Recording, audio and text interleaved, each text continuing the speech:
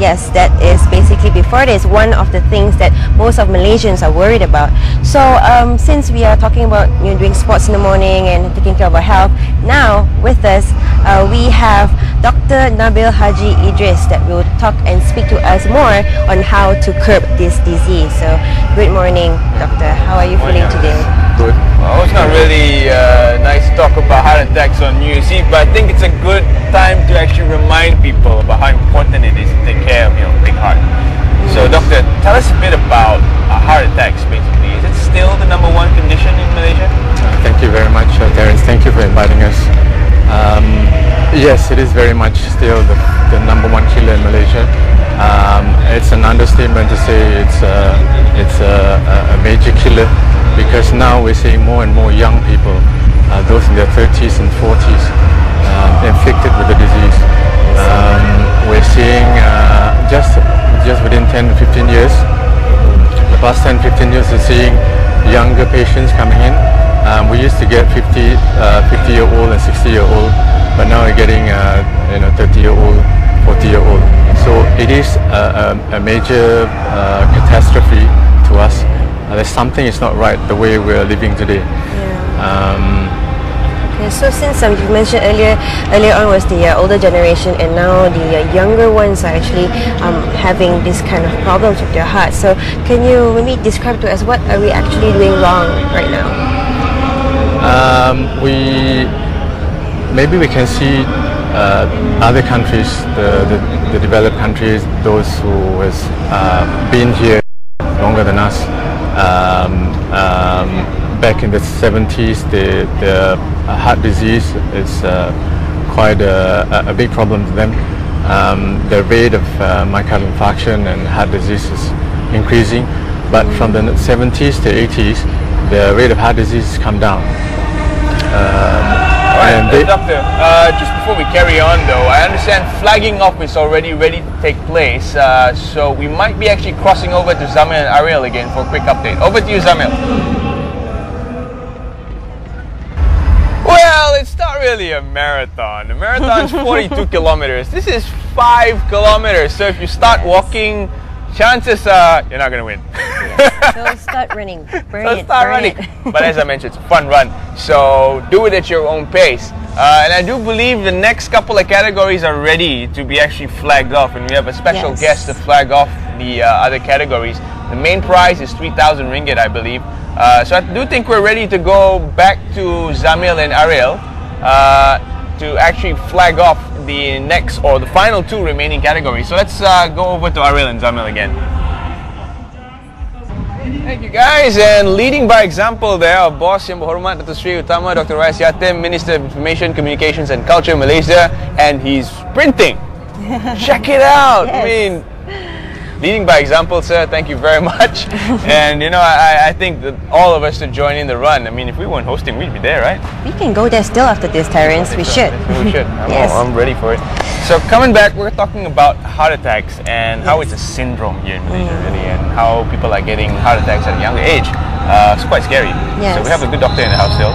Doctor, you're talking a bit about our lifestyle, and obviously running is good, but what are we doing wrong? Sophia asked you that question earlier, and you alluded to some of the things that we're doing wrong. So please do carry on, doctor. Yes, before the break, I've been talking about the experience of other countries, the ones that, statistically speaking, they've been here before us, and we're seeing that the decreasing trend of heart attack, heart disease, myocardial infarction.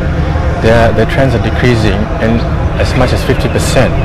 So these are the evidence that we can do something about this. There's a lot of evidence telling us that we are having too many risk factors that we're not being able to control. We're smoking too much. So smoking, type 2 diabetes, hypercholesterolemia, high cholesterol, hypertension, family history, they're all categorized as the major risk factors for heart disease. And we can do something about this. We can prevent it, we can identify it early in the population and try to reduce the risk. and reducing, at the same time, reducing the risk of getting heart attack at a very early age. So maybe most of us are having busy lives and all that, so some may not know what their conditions are. So maybe you can share with us what are maybe the first few symptoms that one should take note on to not face this problem later on. Maybe before I talk about the acute coronary syndrome proper, there are certain conditions, the risk factors that I mentioned about, with symptoms that they can take heed, especially type 2 diabetes. You know, early on they might get symptoms such as polyuria, we call it polydipsia. You have increase in appetite or taking a lot of food, but your weight remains static, or you have decreasing in weight. These are early symptoms of type 2 diabetes. And then hypercholesterolemia. Sometimes they have a family history of early heart disease. Those who have their first degree relatives, their parents or their grandparents who had a heart attack at a very early age, less than 55 years old. These are the warning signs. These are patients that we want to screen early. We can do something about this.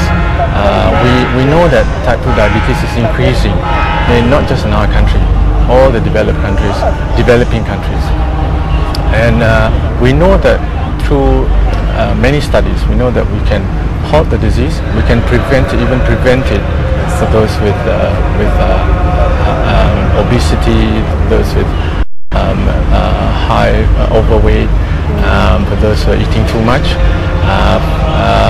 and especially type 2 diabetes. We're able to do something. We can change our lifestyle. For example,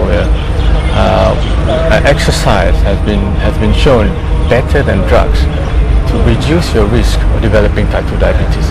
And from these risk factors, cigarette smoking, type 2 diabetes, you will be able to prevent heart disease. Coming back to your question, the first symptoms will be severe chest pain, the worst chest pain you've ever felt, associated with nausea and vomiting and sweating. Some patients might not be very lucky, but 5 to 10% of patients who presented might not survive the first heart attack. So this is the message I want to get across to the public. Get yourself checked early for the risk factors so that we can prevent these patients in their 30s to 40s in their productive years to come with a debilitating illness. And subsequent to that, those who survive, a high percentage of them might develop complications in the heart disease. They might end up with a weak heart, which is a major determinant of your lifespan. Cut short your lifespan. About 50% of them will die within the next 5 years. So that's why we're really serious about this. This is a major catastrophe to us, and we can do something to change the situation. Doctor, where can people go really to get information, come forward and seek for help? Is there a website, or they just come into any hospital and ask for medical care? Yes, we have the Ministry of Health got a good website. You can just type Ministry of Health. We've got a lot, loads of information about heart disease and all the other risk factors and degenerative diseases, we call it. You can get all the information from our widespread networks of clinics, and more importantly, take a step to better yourself and to come forward and not to be in denial about the disease. You know, half of us got hypertension, you know, above 50s, and go and get yourself checked. Don't self-treat yourself, and we can do something about this. We can reduce the risk and get more information, because we know that these diseases are irreversible. We know that type 2 diabetes, chronic kidney disease, they're irreversible. That's the reason why we want to nip it in the bud. We have to get to the disease before they get to us. So we need to screen the patients who are at risk of developing these conditions. Then, thank you very much, Doctor, for being here on New Year's Eve with us. We wish you a Happy New Year in advance. Thank you, parents.